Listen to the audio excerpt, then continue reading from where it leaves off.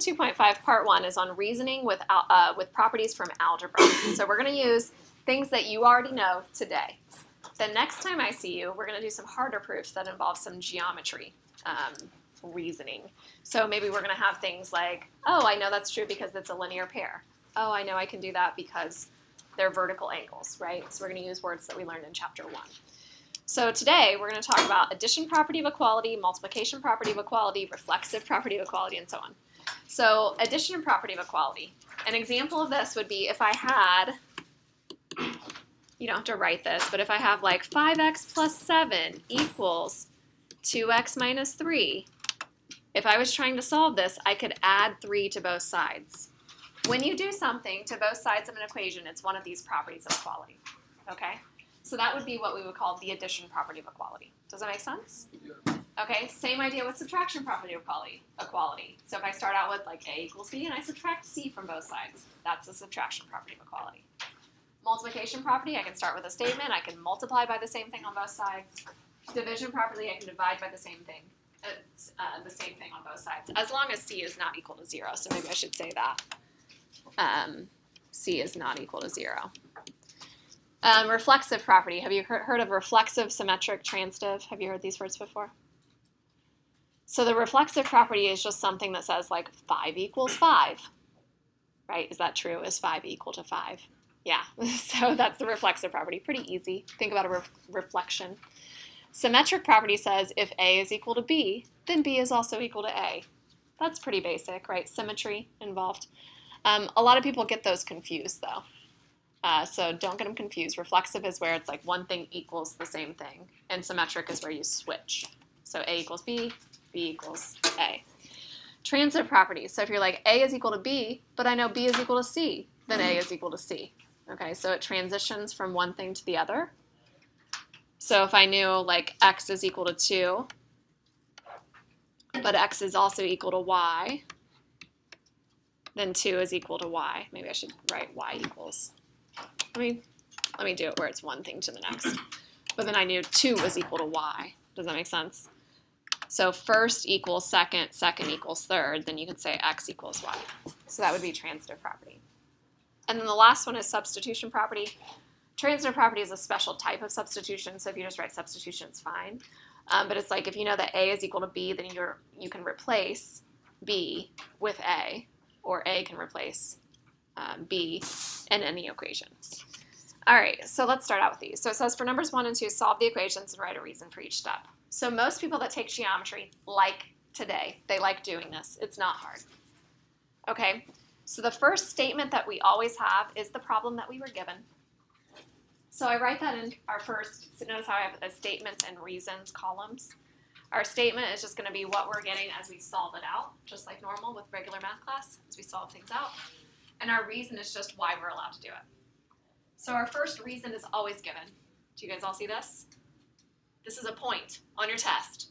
Done. You just write given, first step, right? So we were given the problem, 3x plus 12 equals 8x minus 18. So what's the next step? What do we want to do to both sides? We can do anything. Yeah, what do you think? Maybe add 18. Yeah, so let's try to add 18, add 18.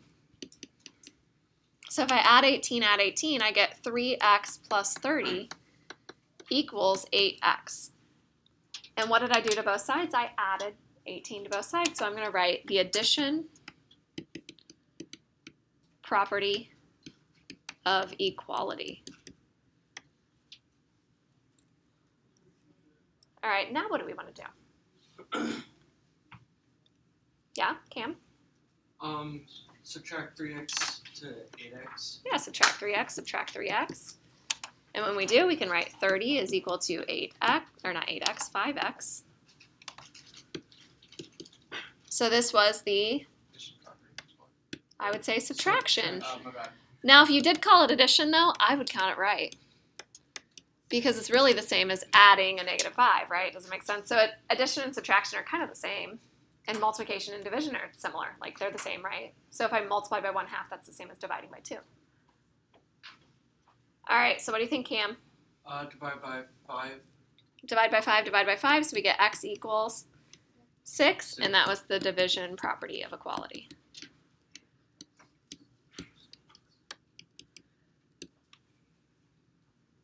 Okay. Now you could have one more step. Like sometimes teachers are really picky and they're like, if they write something where they say prove, P-R-O-V-E, that x is equal to 6, I would actually do one more step and I'd say x equals 6 because I want to write it exactly the same way they had it for the prove statement. What would that be? Symmetric. Symmetric. It's where you switch them around. So we could also have this. This would be symmetric property of equality. I'm not too picky about that, though. All right, so this next one. So the first step, we write down the problem that we were given, and we say, why did we write that down? Because that's the problem we were given. Done. We like that, right? All right, so next one. So I'm going to go ahead and do what? I'm going to distribute it, right? So I'm going to distribute it in, and I get 27z minus 36 equals negative 64. And the reason is because I used the distributive property. We don't have to say of equality. Do you guys know why we don't say of equality? Because it's not equal. It's not like on both sides. Like I'm not like adding something on both sides, multiplying on both sides.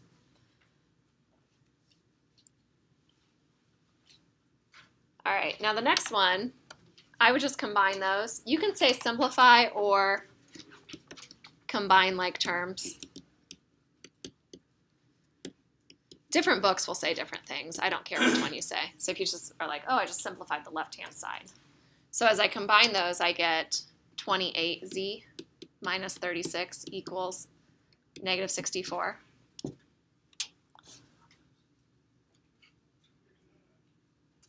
Now what? Yeah, Cam? Add 36. So when I add 36, I get 28z equals negative 64 plus 36. I think it's negative 28, so check for me. So we added to both sides, so it's the addition property of equality.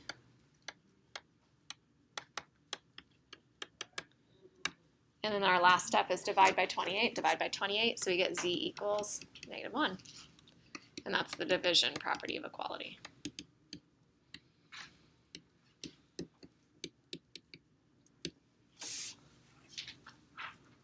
Okay, does this make sense?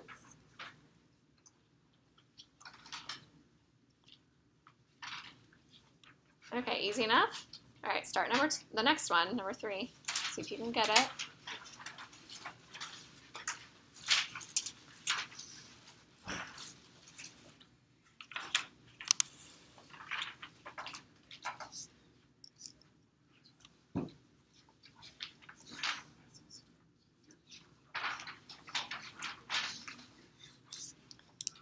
So a child's dose C for a medicine when an adult dose of 500 milligrams with an adult dose of 500 milligrams can be found by using the child's age A in years by the formula A equals 6 over 125 C minus 1. So solve the formula for C and write an equation or write a reason for each step. So we're trying to get the C by itself. That's what it means by solve the equation for C. So if we want to get this C by itself, what's the first thing that I have to do? Yeah, so the first reason was given, and then the first step is I'm going to add 1 to both sides, add 1 to both sides.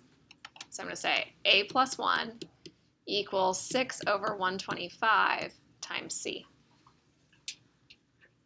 And I did that by the addition property of equality.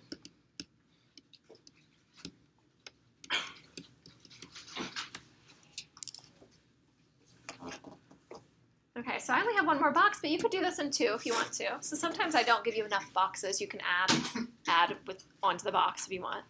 So if I was doing this in 2 steps, I would multiply the 125 over, and then in the next step, I would divide by 6.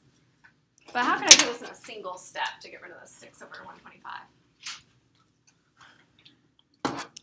Yeah, Brett? You can multiply both sides by 125 over 6. Totally. Let's multiply both sides by 125 over 6, right? So as I do that, I have 125 over 6 times A plus 1 equals C. So I've now solved for C. So that was the multiplication property of equality. So if you need to write yourself a note, we're going to multiply by 125 over 6. All right, and then if it really bothers you that the C is on the right, you could do your symmetric property of equality. I don't care. You can just leave it there. It's fine. So it says use the result to find the child's dosage for an 8-year-old. So if you're 8 years old, that's the child's age, right? And it said a child's dose C is found by the child's age A. So A is equal to 8 is what we're using. So go ahead and plug that in. You can use your calculator if you need to.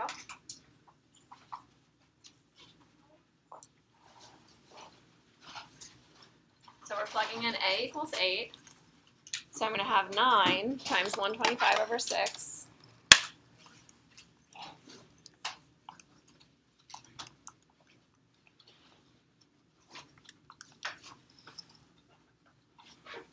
What did we get?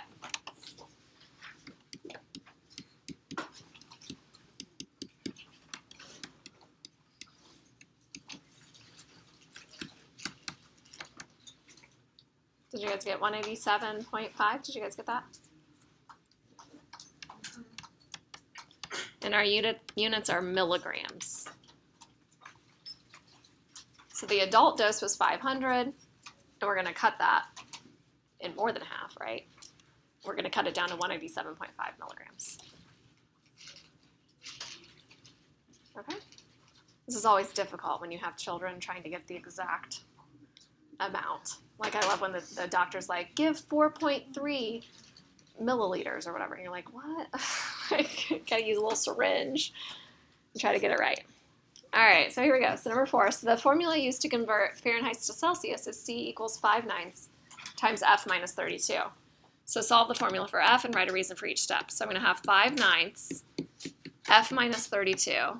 So that was what was given to us. And we're going to do one thing at a time until we get the F by itself.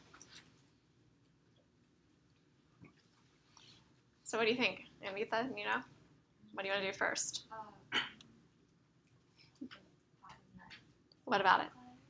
Multiply it in, like distribute in? Yeah. We could do that. So you can multiply it in. Do you guys see an easier way? Yeah, Brad? You oh wait, can you multiply the whole thing? 9 over 9 over 5, you could get rid of the 5/9 by multiplying by 9 over 5. So I think I'm going to choose that way. Not that Amrita's wasn't right, because I think it's good, but I just don't like the number 5/9 times negative 32, and I don't want it in my problem, because it's going to be a gross number. So I'm just going to go ahead and get rid of the 5/9 by multiplying by 9 over 5. So when I do, I get 9 over 5 C equals F minus 32. So I multiplied on both sides, so it's the multiplication property of equality.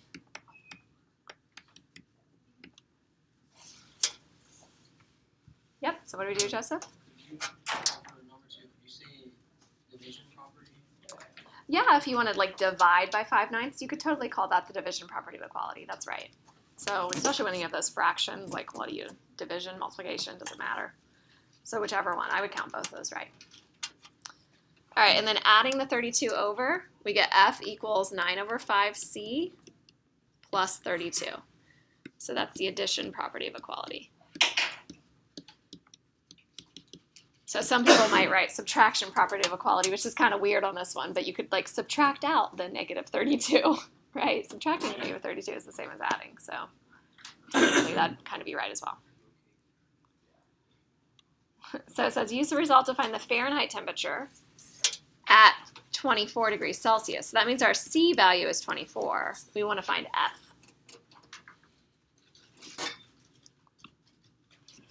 So we're going to plug in C is 24